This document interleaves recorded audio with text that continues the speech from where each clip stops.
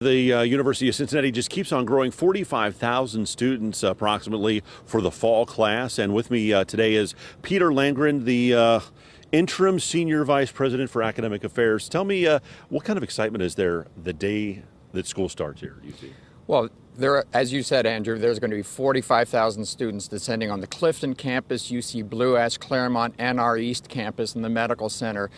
7,000 new students who are going here first time today. So 9 o'clock in the morning, 8 o'clock in the morning, they're going to be ready for the first class. And I know that you've done a lot over the last year or so to help save students money on textbooks. Yes, absolutely. Cost of higher education is something that we're really pushing at the University of Cincinnati. Last year we saved $1.9 million for our students on the cost of textbooks. It's a remarkable program. We hope to accelerate it even through this year.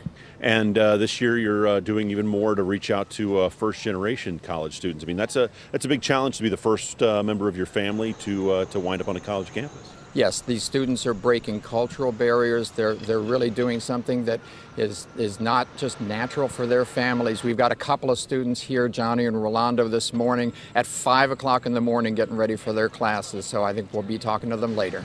All right, fantastic. And yeah, huge, another record-breaking year for enrollment here at the University of Cincinnati, about 45,000 students, and it all takes place starting today. Reporting live, Andrew Setters, WLWT News 5.